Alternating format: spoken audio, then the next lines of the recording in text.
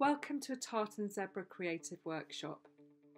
So today we're going to create a textural and tonal artwork using just found card, coffee, nail varnish and house paint, things that you can find around your house, no specialist art equipment at all. You will need a paintbrush and you will need a pair of safety scissors. These are the kind of techniques that you can try out. These are just some quick examples that I've made using these materials, and they didn't take me long at all. So firstly, you need packaging, and the packaging needs to have a central corrugated layer of card. You'll be familiar with this from opening up stuff that's probably come through your letterbox recently, and you can see the corrugated layer inside the sandwich of two layers of card. If you score that top layer with a pair of safety scissors, you can peel back the top layer of card to reveal the texture below, which is the technique that we're really exploiting today. The other thing we're going to use is a paint made from coffee. So just using simple granulated coffee, if you mix it to a paste at the bottom of a mug, not too watery, you've then got a nice strong paint to work with. And the lovely thing about this paint is it dries to a sheen. It almost has like a glossy sheen to it. Then you need to be inspired. I've chosen to use house plants and plants in my garden for my shapes, but you can choose whatever you wish with this technique, whatever you're working on at the moment to experiment with. So firstly, you need to draw your shapes lightly onto your card, just so that you can see them, not dinting the card with your pencil. You then take your scissors and score round your shapes lightly with the scissors so that you can start to peel back the background layer to reveal the corrugations. You do that all around your shapes. If you struggle to peel back the layer, just run your scissors up and down the dips in the corrugations, and that will release some of the glue on the top layer and you can peel back more easily. Okay, so I've peeled back everything. I'm starting to paint.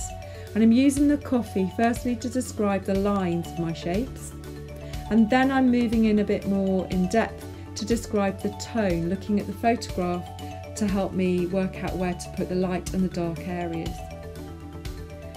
What I'm showing you here close up is how you can bleed the paint into the cardboard surface. I've even dinted the surface with the end of my paintbrush to get the central vein of the leaf a little bit more clearly. And I've left some of the leaf dry so that the coffee doesn't bleed onto that area, and I use the card colour in the background as one of my tones, if you like. You can see the finished effect just in coffee in the top left hand corner of that slide. Okay, I want to add some colour, so I've gone to find some old nail varnishes that I have in the home, and then I've used that to add colour accents. And the nice thing about nail varnish is it can bring a little bit of glitz, a little bit of shimmer to your piece. That dries very quickly. I've then gone on to use household paint to add detail and decoration to give this a really lovely textural, decorative, dynamic effect. So I hope you enjoy having a go with that.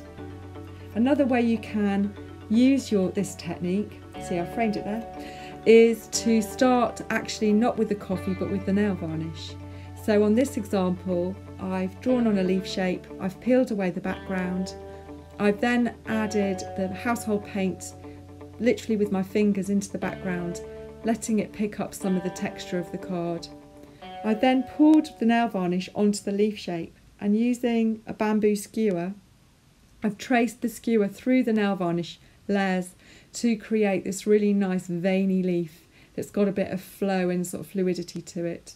I've even added a bit of white household paint to increase the texture.